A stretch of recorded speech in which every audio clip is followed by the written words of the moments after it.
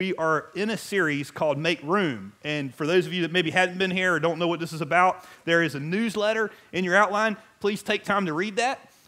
I wrote some of it, so it's really awesome. And so we want you to read that about Make Room. We are planning on saying, hey, how can we make room for more here at New Branch Community Church? And one of the ways is we're considering saying, hey, in the future, not right now, but in the future, do we need a new facility? And what is your part in that? And how do we raise money for that? And should we raise money for that? And we're answering all those questions. So we're not asking you to give. We're not saying, hey, hurry up and give. What we're asking you to do right now is this, just simply pray. And so for the last several weeks, we've been fasting and praying. We came together as a church yesterday and prayed. And if you haven't been part of it yet, you still can be.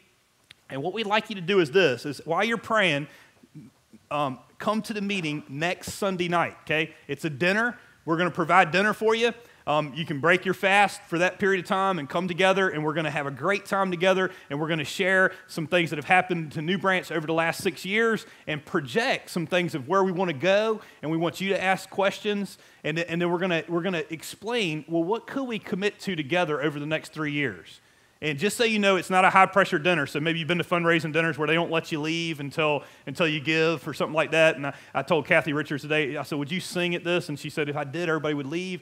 And I said, well, would you sing? And then we would say, hey, to stop her from singing, give more and we'll make it stop. Okay, but we're not going to do any of that. What we want you to do is, I'm just playing by the way. So what we're going to do is we want to just explain what God is doing, okay? And what we believe God is leading us to, and we want your input on it, and then we want you to take this home and pray over it, and whatever God's telling you to do, we want you to do that, and then we'll come back on November the 20th, and that's Commitment Sunday, and we're going to make our commitments that day. If you can't be here November 20th, you can mail it in, but we would like to get that so we can say, hey, God is moving through the passion of his people.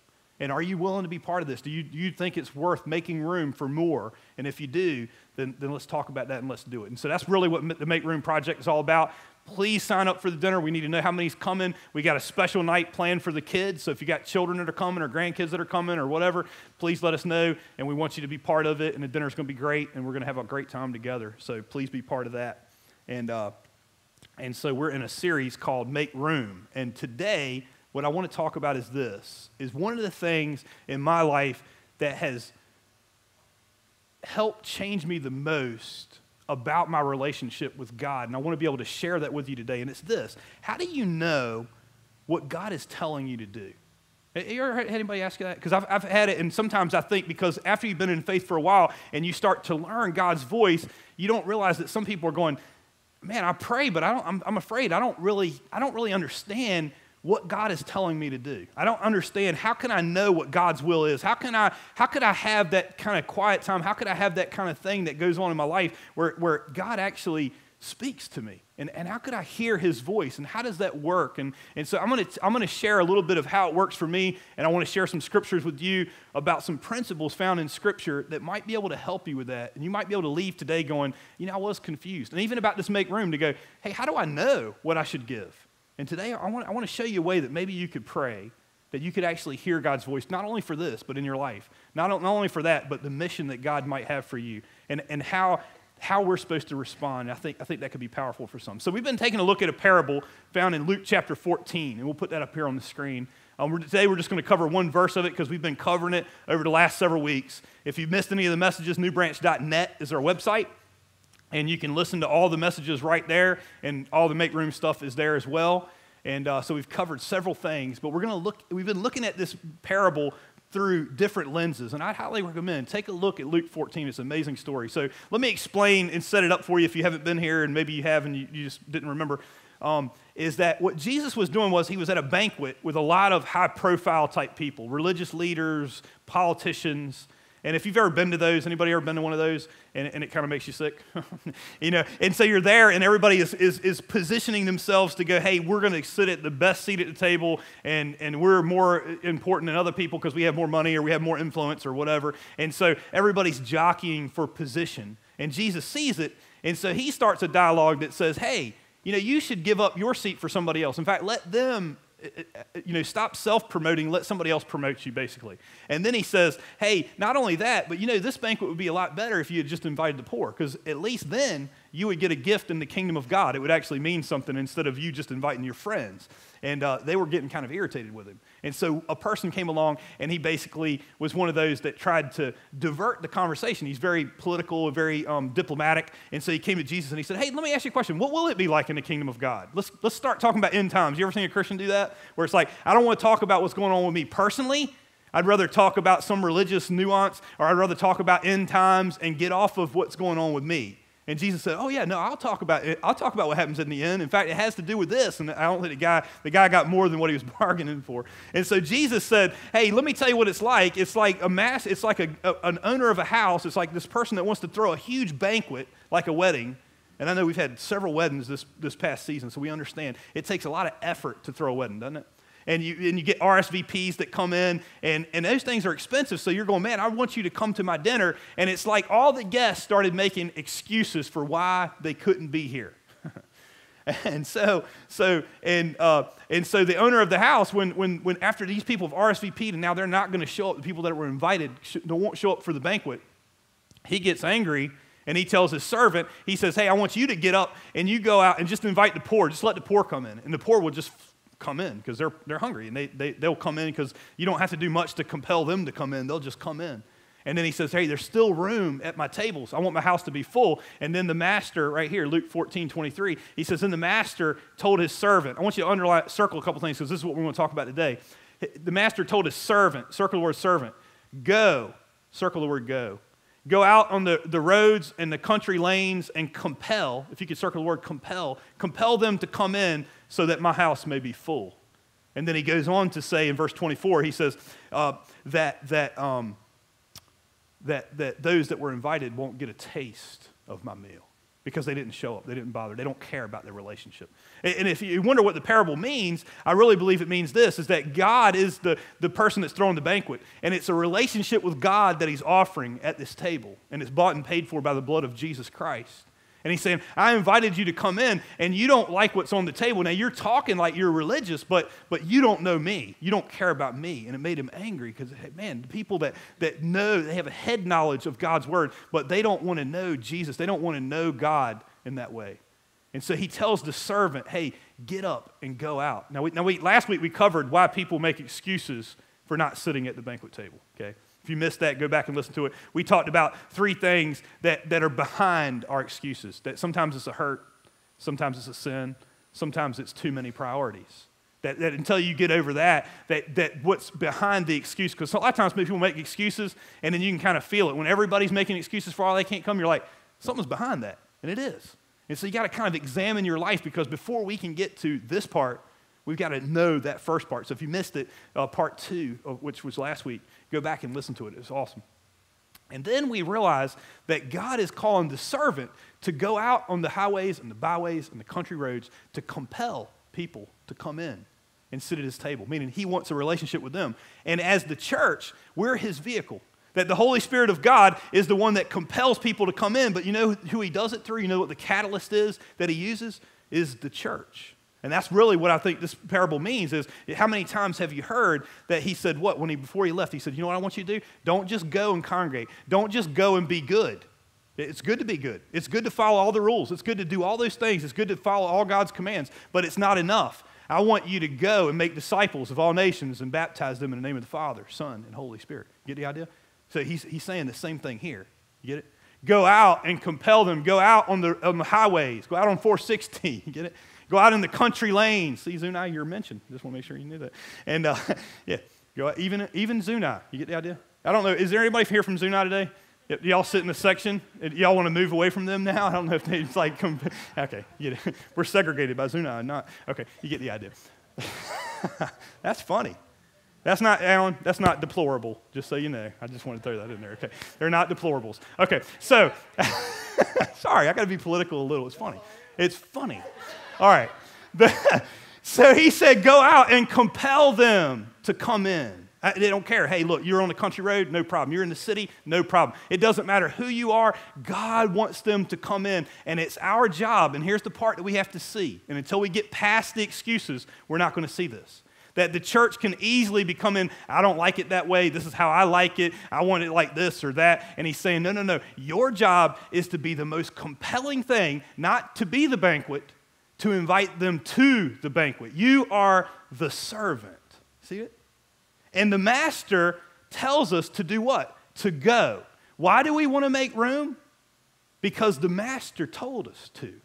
And this is really super important because if we're not careful, we'll say, well, this is what I want to do, and this is what I want to do. And we'll form committees. You ever been part of that? And we're acting like we're the head of the church. Or it's a dictatorship, right? The pastor wants to do it. The pastor wants to do that. Who cares, right?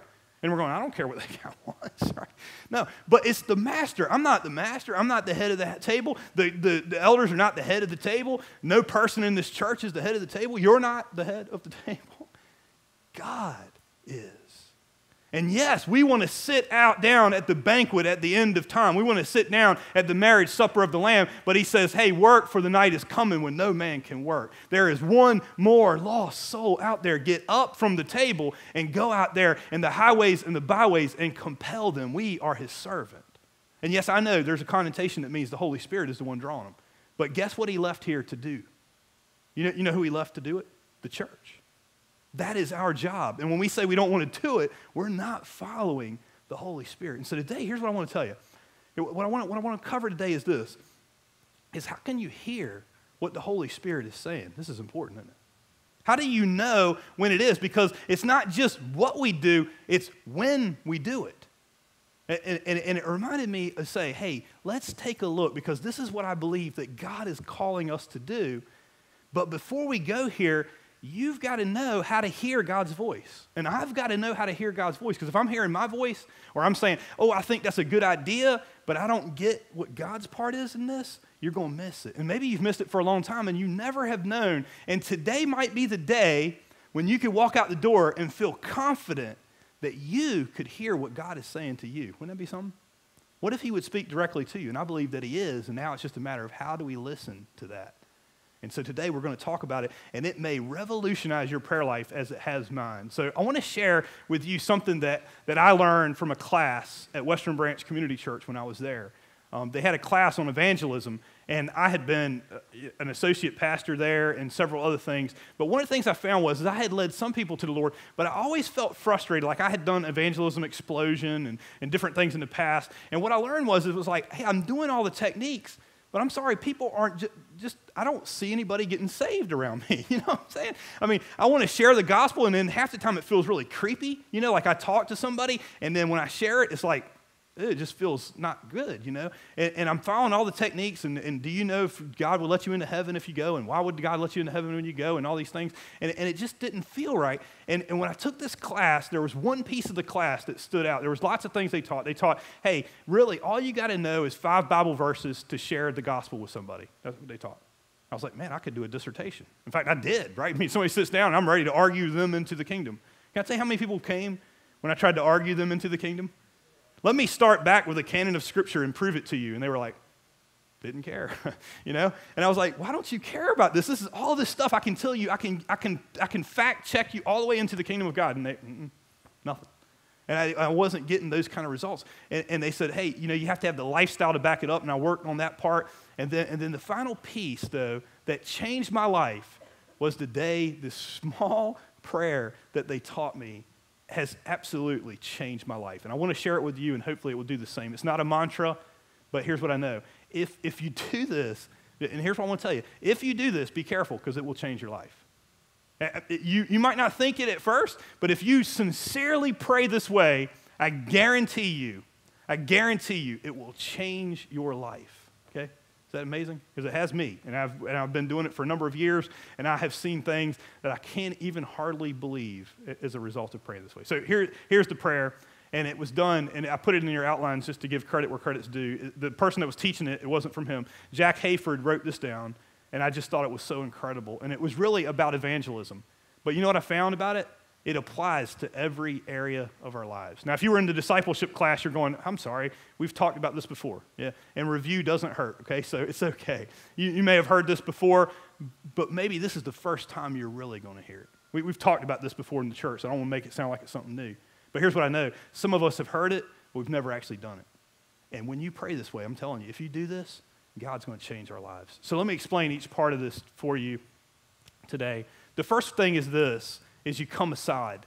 If you want to hear the promptings of the Holy Spirit, and simply all we're talking about is this, if you have something you're going, God, I need help with this. Maybe it's trying to win a friend to Christ, and you're going, how does that work? What do I do? Where do I start? And the first thing you do is this, is you recognize that you need God, and so the first thing you do is you come aside. That's the first thing you do in prayer. Now, in your outlines are some Bible verses, and I want to just cover one of them with you today. It's Matthew chapter 6 and verse 6, and here's what it says. But when you pray, go into your room, close the door, and pray to your Father who is unseen, and then your Father who sees what is done in secret will reward you. If you want to know how to pray, Matthew chapter 6 is the model, okay? Jesus teaches how to pray. He's on the Sermon on the Mount, and one of the pieces that he does is he spends an entire chapter there discussing how you pray. And right before this, you know what he says? He says, here's what you don't do. Don't go out and use a whole bunch of flowery words. Don't go out and say a whole bunch of mantras. Don't go out and just think, hey, I'm going to say this tagline or that tagline, and God will finally hear me. That's what he says. He said, because they think they'll be heard for their many babblings, and they won't. God is saying, you know what he's saying? Pray a real prayer. You know what? I don't need all those words. You know what I need? I need real. I need you to get real with me. Stop saying all those stated prayers and all these things and get rid of that and get a real language and be real with God for the first time, and then God will hear you. So stop doing it out in public. What he said is what? He said, if you really want to commune with God, stop getting out on the street corner and praying and get in your closet and pray. Get alone with God. So that's really what we're talking about here. Come aside. Get away from all the distractions in your life. Now, how hard is that for some of us, right? If you're retired, maybe not as hard. Maybe it is. I don't know. It doesn't matter if you're retired or not. It depends on your lifestyle. But getting alone with God is not easy, is it? I mean, think about that throughout your day. When do you have time to get away? Now, you can do it one day, but what we're talking about is on a consistent basis, a prayer you can pray every day that will change your life, and you got to get us alone with God. When can you do that, right? Maybe you got to wake up early. I don't know. Maybe it's in the car. Maybe it's, I don't know where. Maybe you got to run to the bathroom. I've done that, right? You're at work, and you're like, I haven't prayed today. I need to do that. And you just go to the bathroom, and you're like, boy, you're in there a long time. Yeah.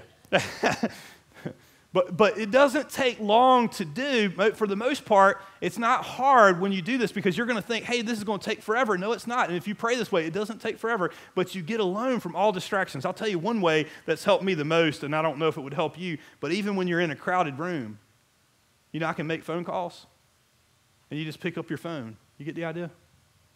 And you can talk to God. And by the way, he don't charge any extra. You don't have to be in a service area. If you're in Zuni, you might not have ever seen one of these. That's okay. But, you know, even if you don't have service out in Zuni, which a lot of you don't, I get it. You can hold up your phone and you can talk to God because he'll hear you. You get it? But, you know, this is for us. So holding up the phone, God doesn't need that. And I understand about getting on our knees and posture, but here's what God wants. He goes, all right, I love you to get on your knees. I love you to reverence me, but I would also like you to talk to me for real. How many of us talk on our phone? That's okay. You pick up your phone. You don't have to dial a number. He's already there.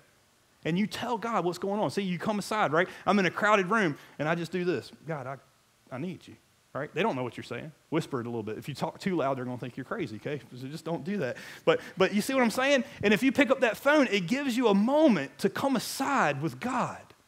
It's worth it. Trust me. This is going to change your life, I'm telling you. Number one, come aside.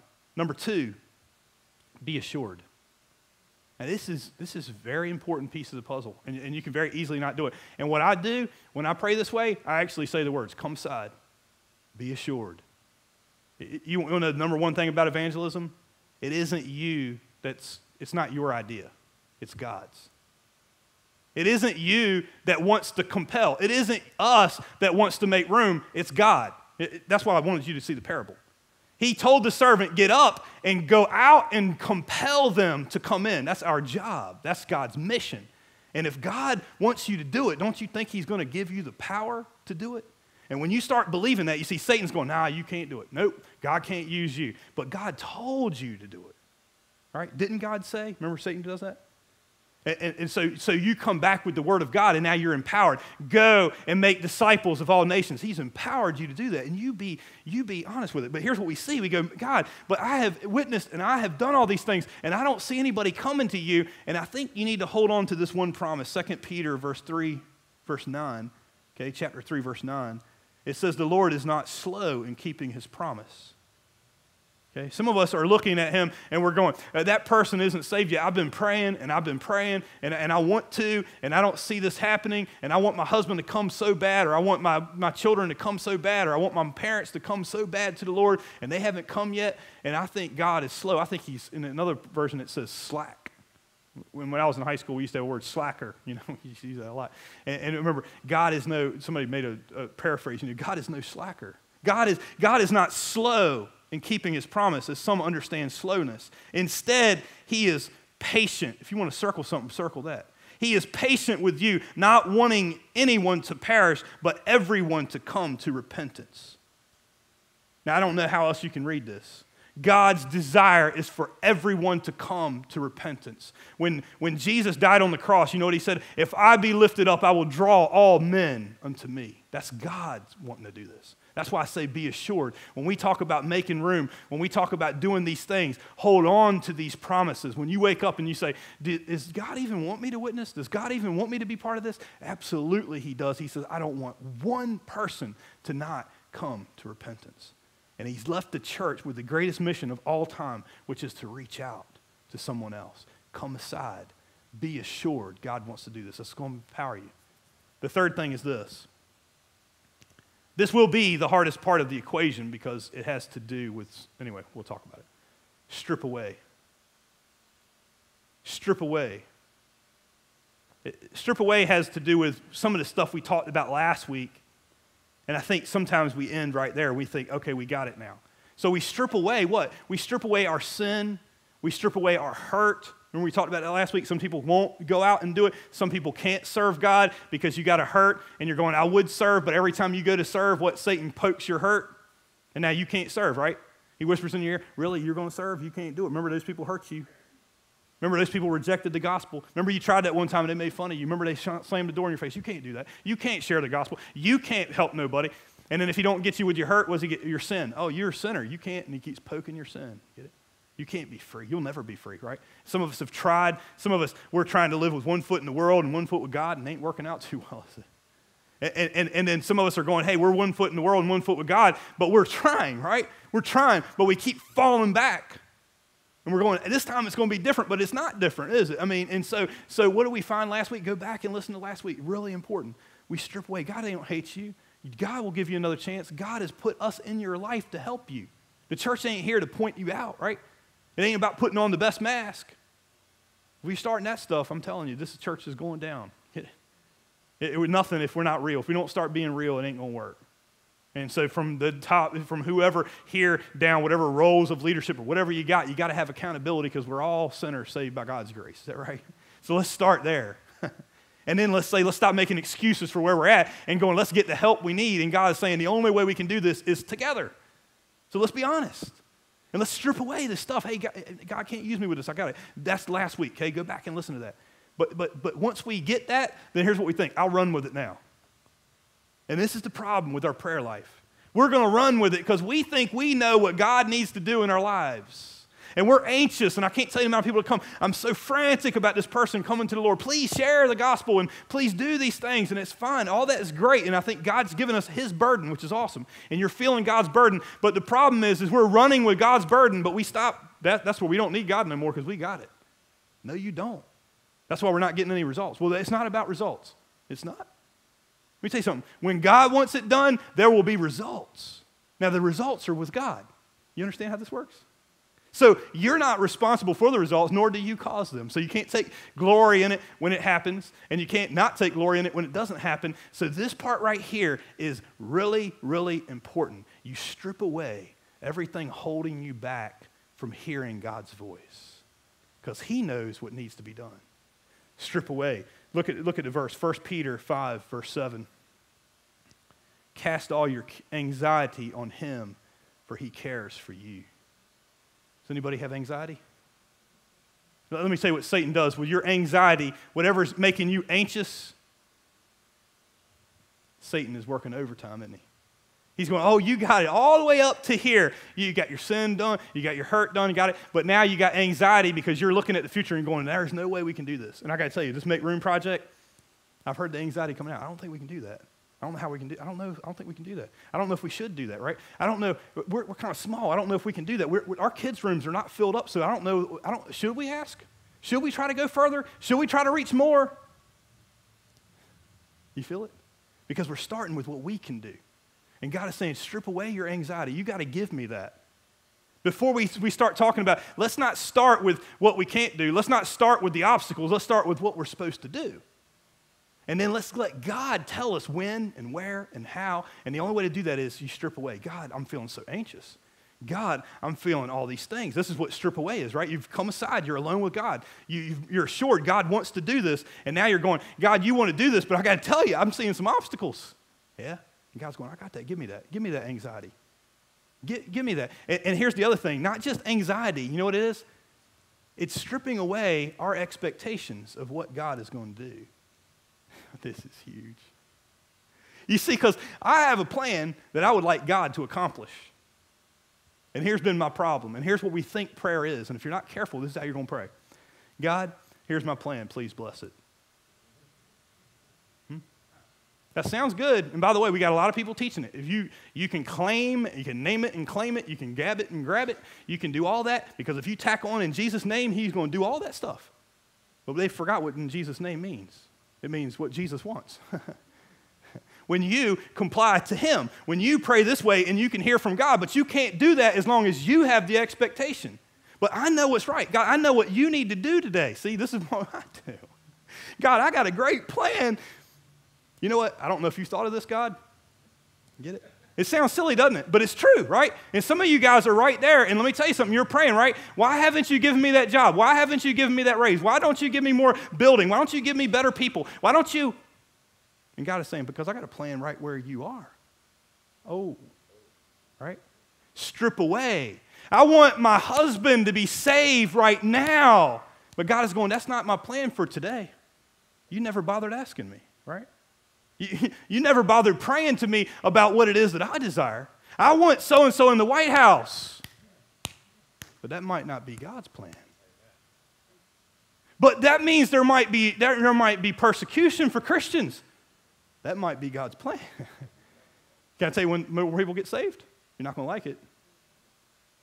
There's more people coming to faith in Christ in China than there are in the United States because they're what? They're persecuted. Now, I'm not praying for persecution. But I am praying for people to be saved, so be careful how you pray. You get the idea? Come aside, be assured, strip away what we think God is going to do and how we think God's going to do it. Stop telling God how to do his plan. Stop telling God what his plan is.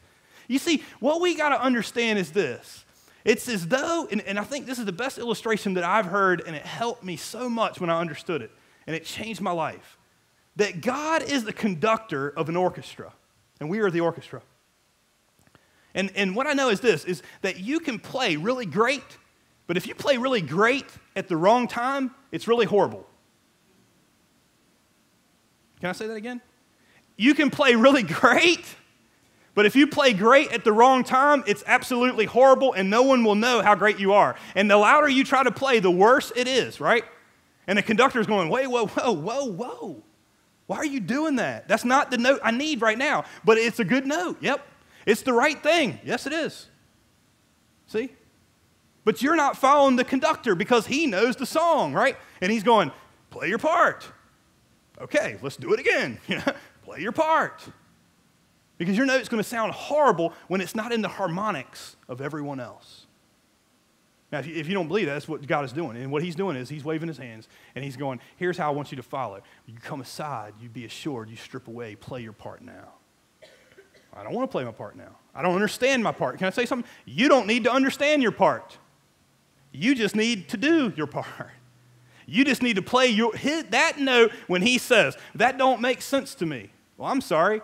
Can I ask you to read the book of Job? I spent some time there because I really didn't understand God's plan for my life. And you know what I got at the end of the book of Job? He is not going to explain everything to you. He is the conductor. You are not. And the day he asks you for permission, I don't think you understand who is the master of the table. Get it?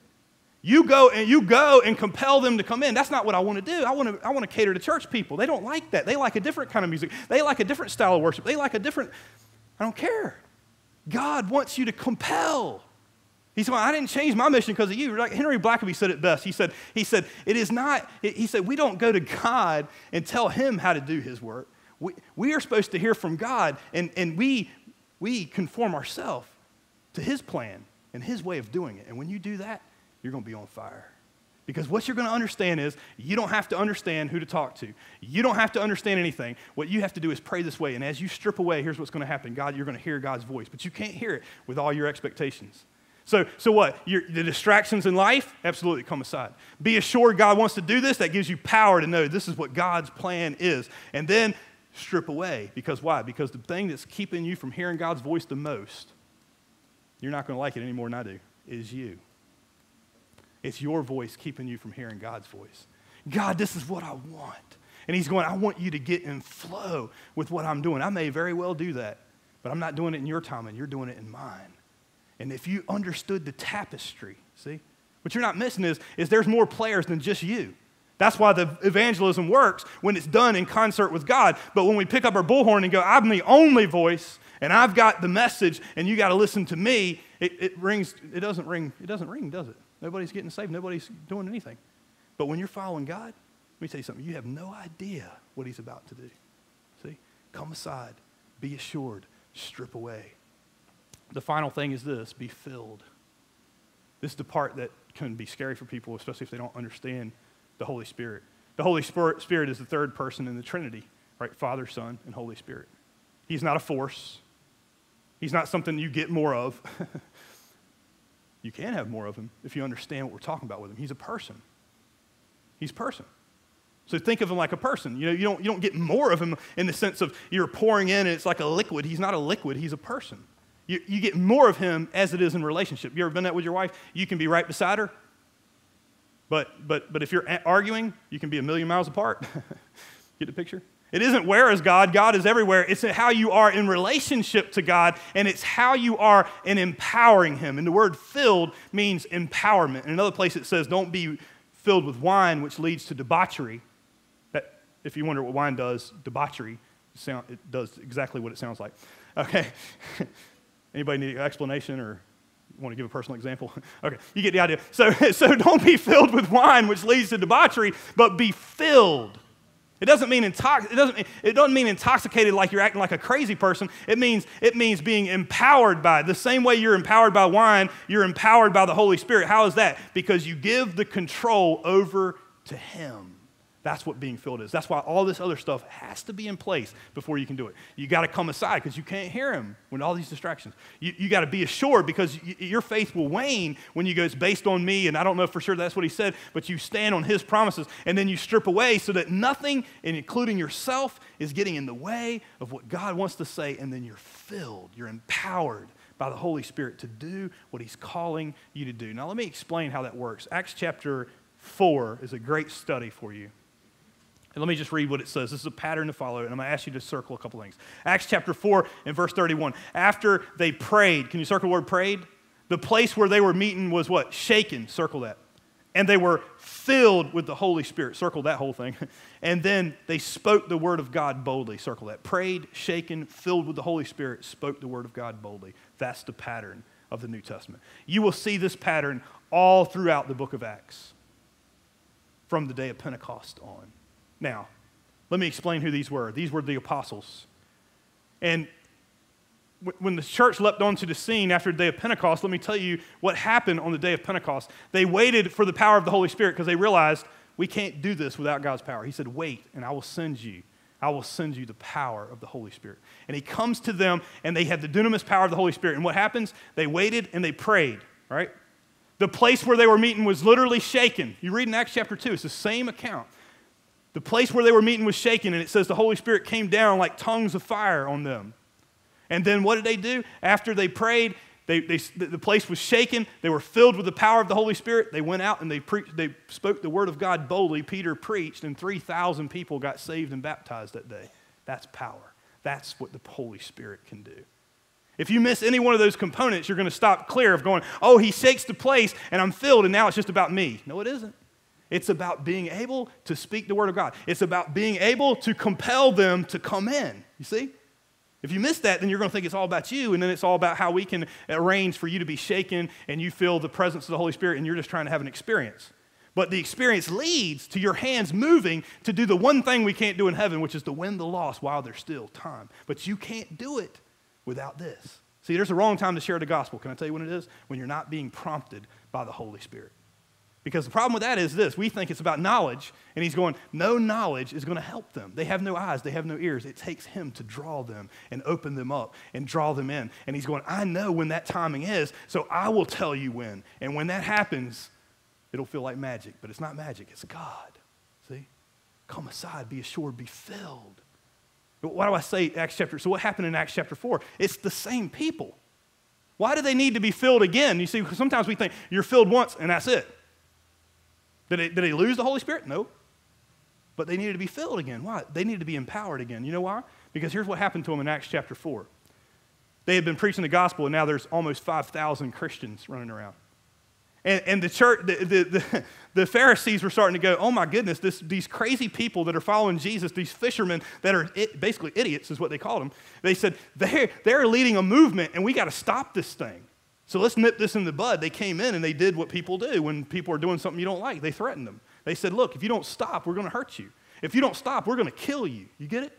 And they left there that day and they were praising God because they understood that God inhabits the praises of his people. You read it in Acts chapter 4. They left feeling good about the fact that they were willing to suffer for the cause of Christ. That's what it says. Well, let me tell you what I think they understood, and this is what I think is so awesome about them. They came together at the place and they prayed. You know what I think they prayed for? God, don't let that fear rule me. See, I'm no longer a slave. We sang that yesterday. I'm no longer a slave to fear. I'm a child of God. And they knew we're human beings, and that fear is going to get into us. And they prayed together. And you know what happened? The place was literally shaken.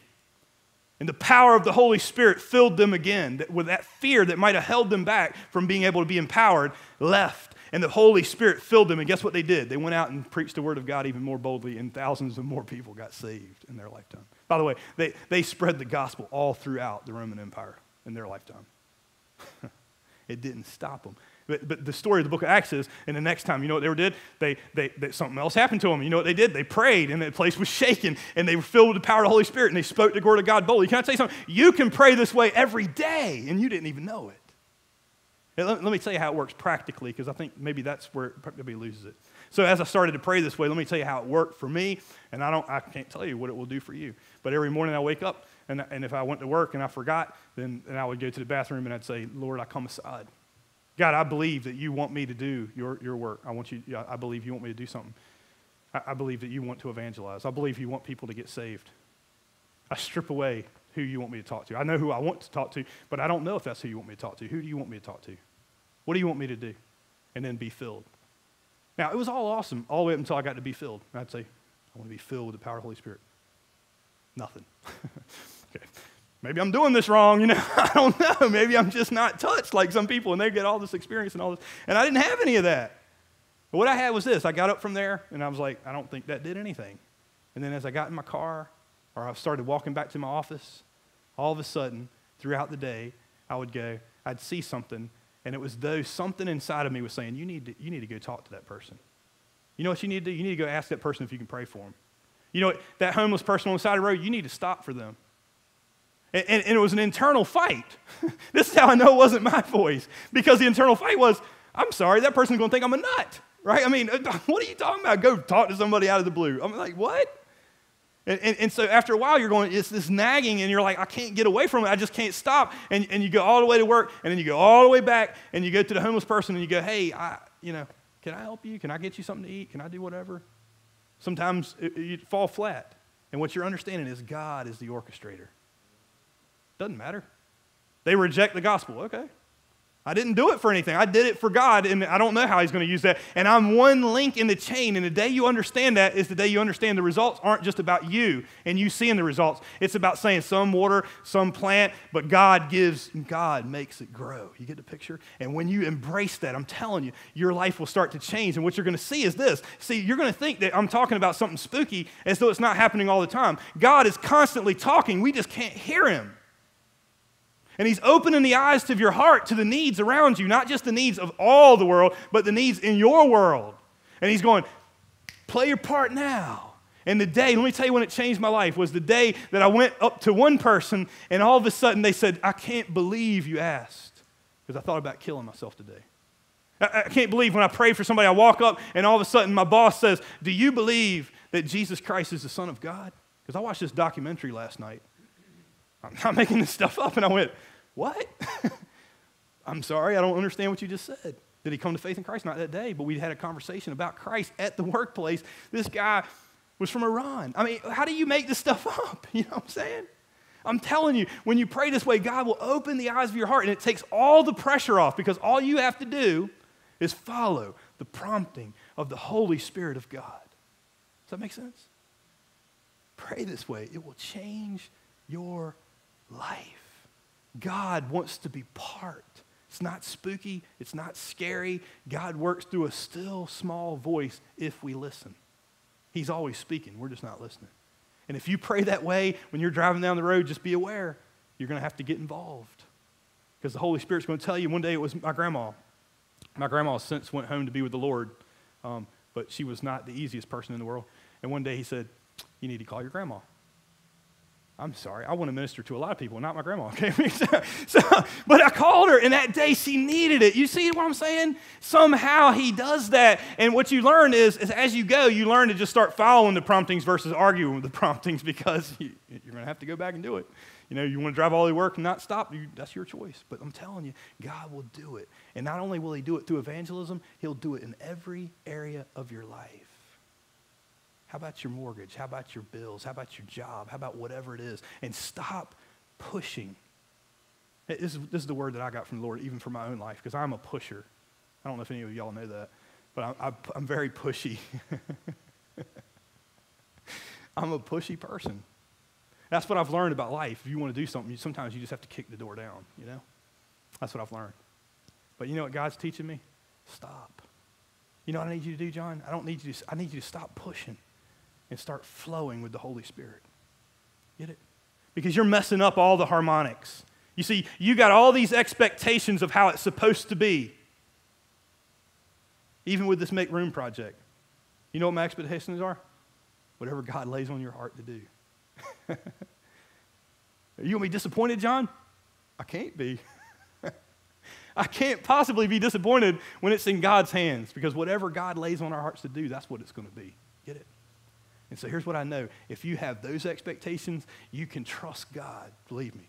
And God is going to move in such a powerful way. Let me tell you something. I never thought this church could be a possibility, and here it is. Come aside, be assured, strip away, be filled. And I'm telling you, God will change everything. This will be the most powerful thing. And what happens is you might not understand, but when you're part of that, with what God is doing, and you're flowing with that, and you're starting to see changes, and you're seeing people, and they're going, man, I can't believe that happened. It's going to blow your mind what God can do with your life. It's absolutely awesome. It takes all the pressure off. It puts all the power on you. And I'm telling you, you don't have to worry about what anybody else is asking you. You don't have to feel pressure. You know what to say yes to and what to say no to when you seek God. He says, knock, and the door will be open. He says, look, seek me, and you will find me. Some of us aren't listening. We think we know better. Do it, and I tell you, it'll do that. So here's what I want to challenge you with. Will you commit to doing one thing this week? Not to giving, but I want you to do is I want you to pray. What is God calling you to do to make room? Maybe it's serving. Maybe it's calling a person. Maybe it's praying this way every day. I don't know what God's calling you to do. And one last thing is this. Would you sign up on this orange card and figure out how we could do this together? Because here's what I know. God works in the harmonics. You see, when the power of the Holy Spirit came on the day of Pentecost, you know what he was waiting for? They weren't waiting on the Holy Spirit. The Holy Spirit was waiting on them. And he said, I want you to sit there for 10 days, and I want you to pray, and then I'll show up. They didn't know what to do until he did. And what I'm praying for this meeting is this, that the Holy Spirit will show up. Get it? That we will come together and the harmonics of that, because the Holy Spirit comes when they're in unity. And Jesus understood. To go back to last week's message, John chapter 17, we talked a little bit about it. And the last thing Jesus prayed for, you know what he prayed for before going to the cross? He said, I could pray for a lot of things, and I'm praying for a lot of things. But he prayed for us, not just as apostles. He said, those that come after them. And he said, make them one, Father, just as you are in me and I am in you, so that the world may know that you have sent me. You getting it? The world's never going to know until we come together. Can we make room? We make room for the power of the Holy Spirit first. And then let me tell you something. We'll never build a building big enough to hold what it is that he wants to do. Does that make sense? Please come. Please pray. I mean, God is going to do some amazing things. Let's stand for prayer.